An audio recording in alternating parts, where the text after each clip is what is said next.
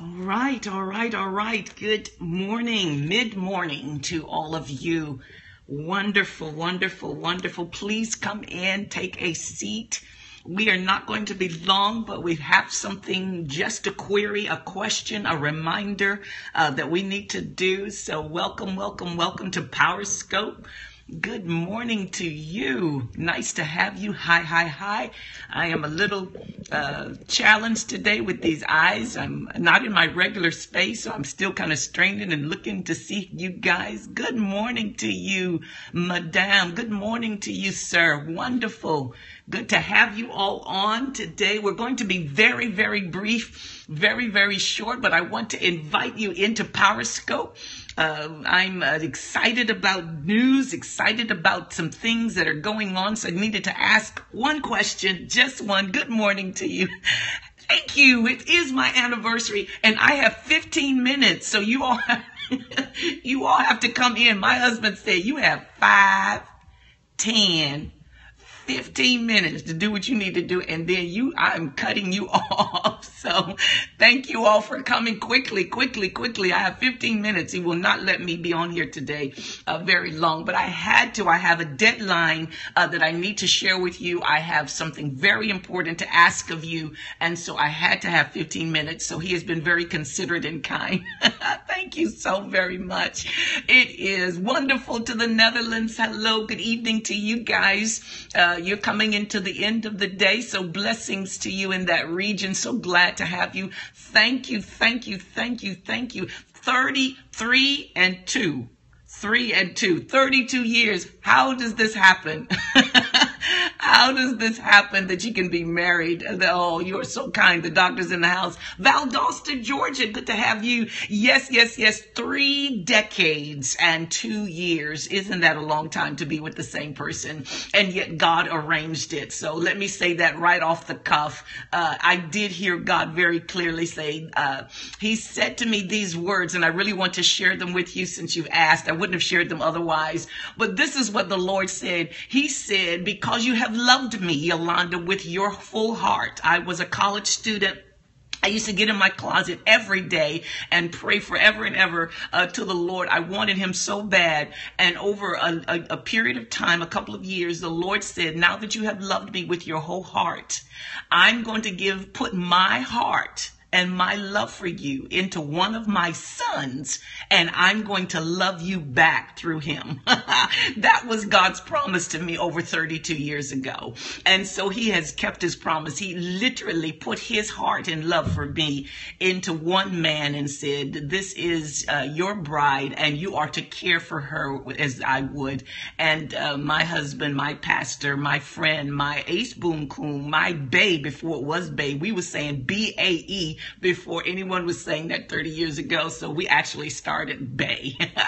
So my bae, we started that so long ago. And so it's been 32 years. And I asked him to get on the scope today, but he is not like, a forward kind of, he's like in the background. He's my tools. He's my screws. He's my bolts. He actually holds it together. And so he is the one that sustains literally the power of my life. And I thank God for that.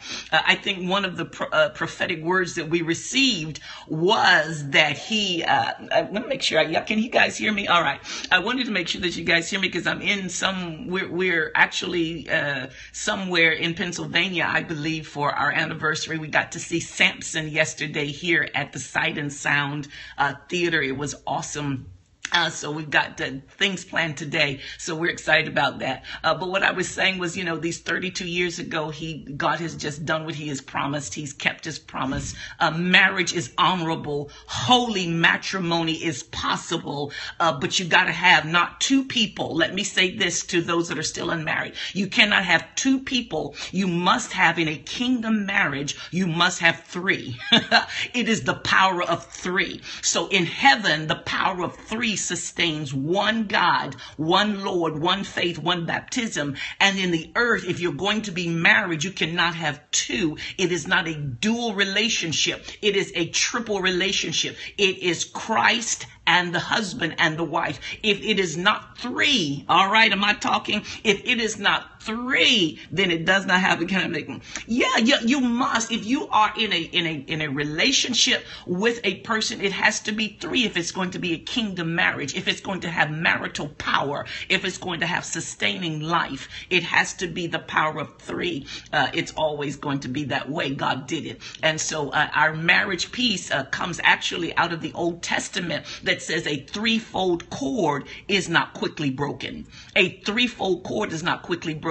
And so here, the writer is talking very clearly that two can do a lot of things. Two got some power. Two can fight together. Two can be warm together. Two can walk together. Two can do a lot of things. But if it's going to be sustaining, if it's going to have power, if it's going to have longevity, if it's going to really do the real work, it's got to be a threefold cord, because it's not quickly broken. It's not easily torn apart. All right. So that's it. So thank you so much for the anniversary blessings. Let me just share what God told me to share with you guys. We're still in our word power week. So I want to be able to ask one question. And this question is a very serious question. We've been starting this week about catalyst, the word power, catalyst, bringing change. Yesterday, we talked about the negative side, or that thing that the enemy tries to steal our words when they are negative, when we are not saying the right thing at the right time, when we are whispering, backbiting. The enemy he inverts the word power, and the power that should be creating, the power that should be framing, the power that should be moving with velocity and speed is now tearing. It is now rending. It is now breaking. It is now dividing. So we have to be good managers and magistrates of the word of God. We got to know how to judge properly what comes out of the vault. It is a vault, but it's a vault of the treasury of God. All right. So I want to make sure that we understand it as we go into today's really short sharing about framing. Do you have framing? Watch this, framing power, framing ability that will sustain words that have framing. That means they can frame, like you frame a house, like you frame a picture. Do your words have framing anointing, framing ability? And we're going to learn just quickly how that happens today. And so I'm going to throw that really quick. Thank you so much for happy anniversaries. You all are blessing me with that.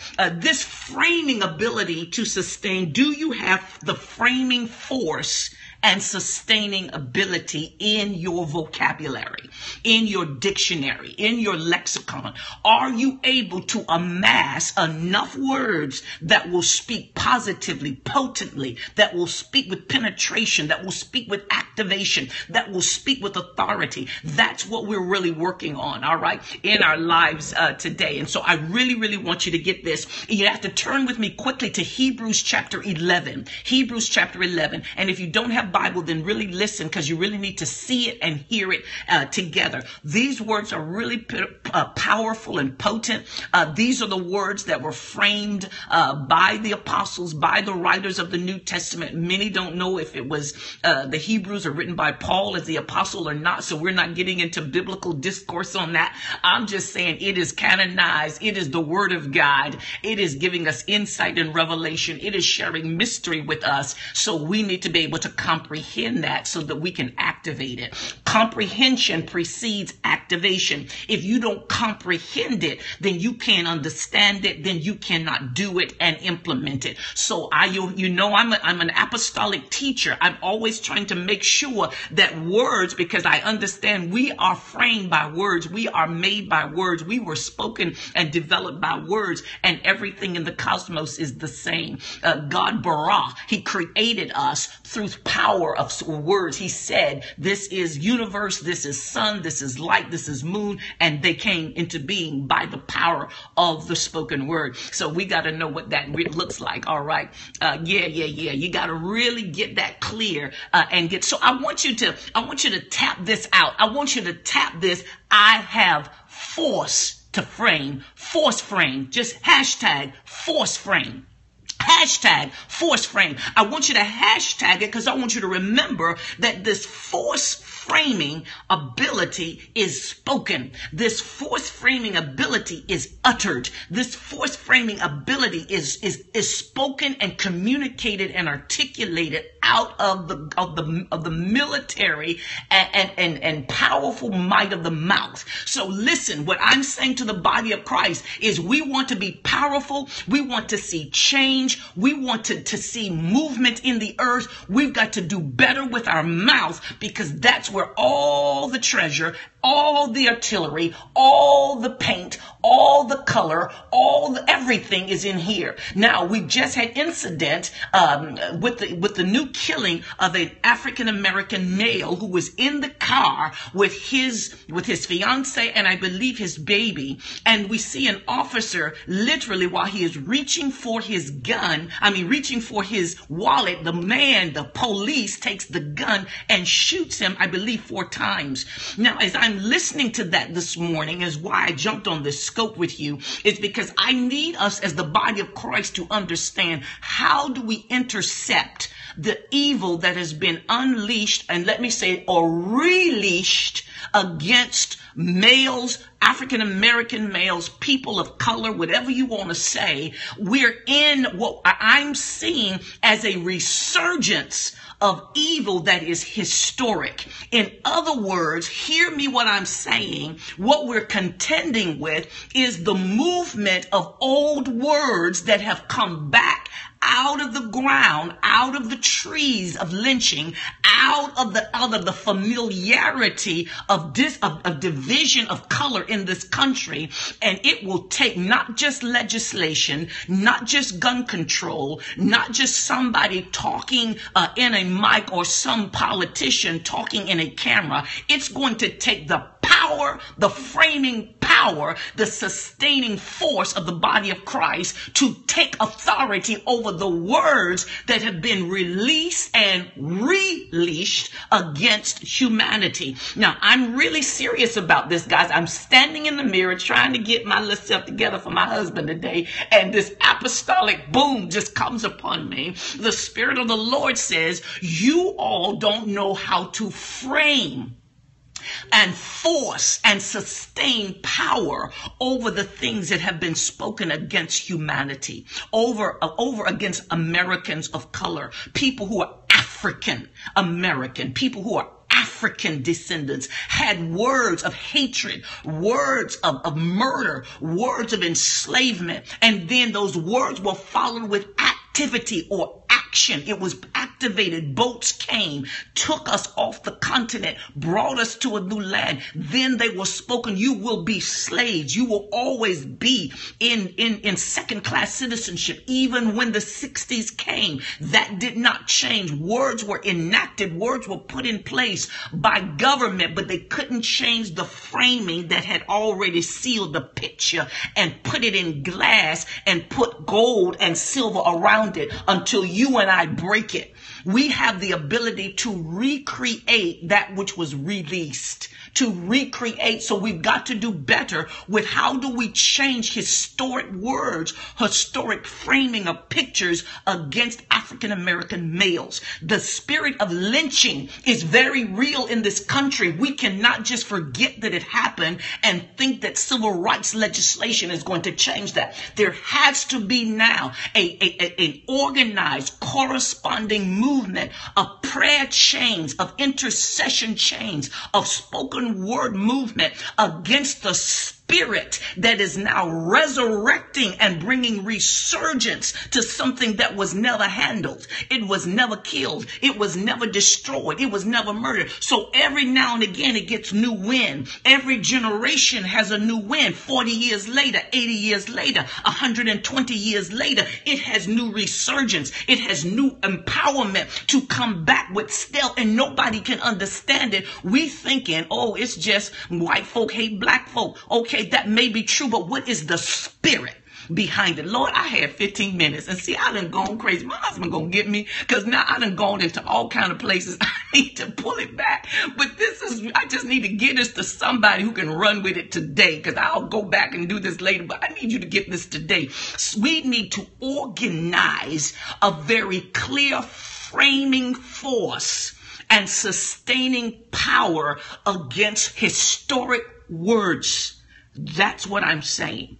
That's how things are created, and that's how things will be handled. We cannot just be spiritual minded and no earthly good. We've got to be able to bring elements out of the realms into the reality of mankind right here. That's apostolic prophetic movement. That's what we have the power to do. That's what the 7 mountains is all about. Why we need to be on the government mountain. Why do we need to be in the family mountain? Why do we need to be in the education mountain? Because we are the only ones packing with word power to take authority over evil word power. Righteousness over evil. That's what we're contending with. And it's right here.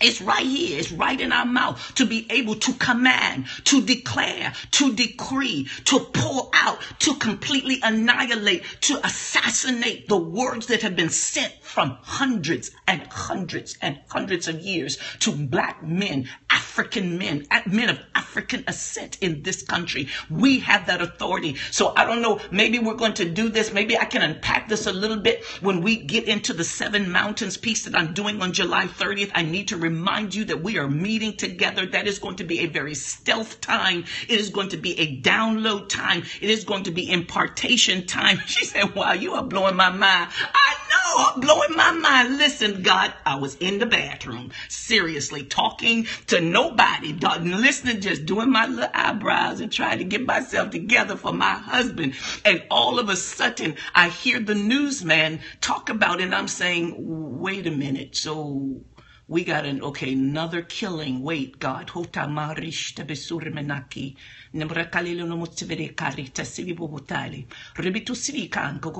And all of a sudden, seriously, it just revelation, mystery start to unpack. God said, you guys haven't handled this. You haven't handled this because this is what you haven't done. You haven't gone back and eradicated. I'm talking about apostolic prophetic people. I'm not talking about anybody. I'm talking about you. I'm talking about you who are kingdom leaders, marketplace ministers, global gatekeepers, key influencers, those who I'm talking to. I'm not talking to everybody else. I'm not talking about Sally Jones sitting on the pew at the little church down the road. I'm not talking about Light Bulb Baptist. I'm sorry. I didn't mean to call no names. Light Bulb community. I'm not talking about denominations, because there are people with power in every denomination. I am saying those of you who understand the power of the spoken word, the power of intercessory, watch this, penetration, the ability to go into dark realms and to take the neck of the enemy, to pull down the Bini Elohim, to take authority over those mountains and those things that have been moving and shaking, that have been imparting to men and saying to men, you can rule other men. You can take lives of other people. See, we got to deal with that. All right. So let me calm down. Here is Hebrews chapter 11, verse 1. It says this: now faith is the substance. Here it is. Hebrews chapter 11, verse 1 through 3. And then we're done. All right. Now faith is the substance of things hoped for and the evidence of things not seen. So the word of the Lord, the apostolic revelation here is that faith is a very important substance. Now, we have seen the movement of faith. We've talked about word of faith. We know that there's been denominational kind of movements and tribal movements among the body to have faith, but I'm not talking about that. I'm talking about a faith that is beyond this world, that is the substance of what moves God, that is the evidence of things that is invisible to the human eye. That's what I'm talking about. And it says by this faith, by this revelation of faith, the elders of old received a good report. In other words, once those that are natural in the earth, natural men that take on spiritual revelation, begin to connect with God, then he says, now you're packing. Now we can do something. Now we can take down certain things. What I'm saying to you is that has happened before in history. We are now to be history makers. Hashtag history makers. Tap, tap, tap, tap, tap. History makers. You and I cannot watch evil proliferate in popular culture and not grab hold to faith out of another realm with some substance and some evidence that nobody else can see and handle it. It is what Dr. Martin Luther King and those who were foot soldiers in the 60s did when they began to deal with Jim Crow. They understood that Jim Crow was a creation of something that had no figurative, it was figurative, it had no literal substance. They could not tap it. And so what they had to do was go into a realm of faith. That's all they had. They had no guns. They had no bows and arrows. They had no ability, but they tapped into Hebrews at chapter 11, verse 1. And when they did, the literary bibliographies of all of these men, women, and children, young people, begin to tell us that they would say, ain't nobody gonna turn us around, turn us around, turn us around. Oh, ain't nobody gonna turn us around, gonna keep on walking, keep on talking, walking down Freedom Road. And when they did that, ladies and gents, there was a faith substance. They couldn't see it. They didn't understand it, but it began to release a faith. Oh, what is that? All the demons said, wait, hold up. What happened? Because as they began to sing and decree and declare words, the power force, the framing force of freedom and liberation came out of that substance. That's what I'm saying to you. And we've got to rekindle not just the same model. We don't need the same model. We need a new model, but the same principle. The principle is faith. And that's what he goes on to say in verse 3. He says, through faith, we understand that the worlds were created. They were framed and created and brought to being. What? By the word of God. So that the things which are seen were not made of the things which do appear. Period. That revelation right there, that'll take us right into the streets, right into the police station, right into Capitol Hill, right into the spirit of this thing, not the men, not the women, it's deeper than that. It's deeper than that. And so what I'm saying to you today in my now 20 minutes or so, oh Lord, I've got to tell you that we've got to rethink. So I need you. This is your thought. This is your thought for the night. I can reframe history. I can be a history maker. I can reframe. I have framing force. I have sustaining power. I can change certain things. I can reinvent certain things. I can bring back certain things. I can annihilate certain things with my mouth. But listen, when that is times a 10 or times 50 or times 100 or times a massive movement that's organized, a massive, a deliberate force that is combined, because what they said in the 60s when the writers began to write, they said, we've never seen anything like it. When these people, these black people, these Africans of African descent began to march through Selma and march, they said that even Bull Connor had dogs and hoses. It said that when they got to such a crescendo in their faith that they knew it was time for a change. They knew it was time for freedom. They knew it was time for Jim Crow to die. They knew he had to be beheaded. Now y'all know I'm violent. He had to be beheaded. He had to be killed. That thing, that spirit, they gave him a name. His name was Jim Crow. And they dealt with Jim Crow not just through civil rights legislation. He first fell through faith. He fell through faith, through the words that were released out in the atmosphere of Selma and Montgomery and upon that bridge. That all of the blood, all of that happened because they understood, you can't stop me now. We are getting ready to change this. We're getting ready to do this. We're getting to move. And the kids, the dogs would be coming for the kids and coming for the elders. And they said, this is historic fact. Look it up. That at one point, the dogs went to bite and could not bite.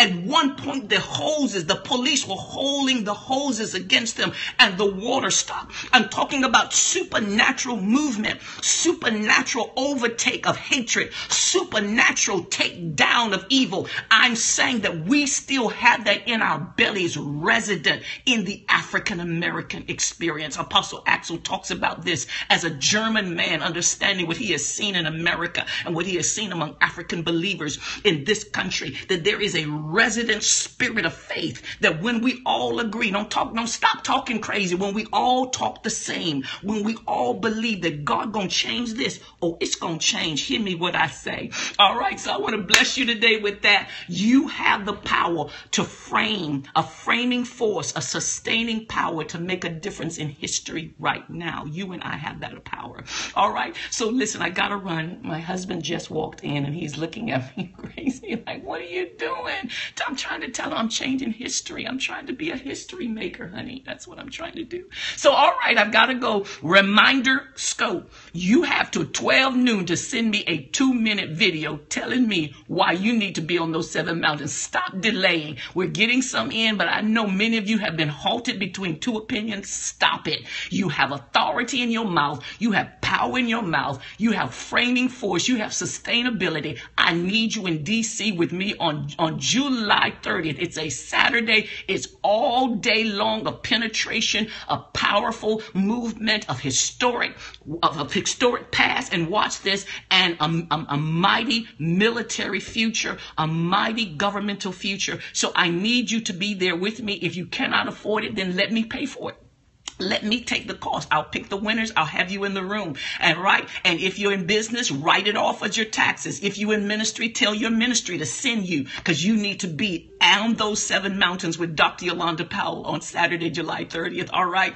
I love you. I'm praying for you. I'm praying for our nation, and I am using my mouth like a weapon. I am using my weapon like a gangster. I am legislating with liberation this country and every oppressed people, because that's who we are supposed to be in Christ. Not just church goers. We're to be mountain movers. We're to change the trajectory of evil. We are to take down principalities. We are to take over systems. We are to release justice and righteousness in Jesus' name. All right. Blessings to you. I love you. We will talk to you later. We will do whatever we need to do to get you here. We bless you. We command you. We called you. We say, come here and sit down, VIPs. We need some time together. July 30th, 2016 here in the Washington, D.C. area. All right. Blessings to you. Just go to powerspeaklive.com and register today. All right. Love you. Thank you for your anniversary blessings. And we will talk with you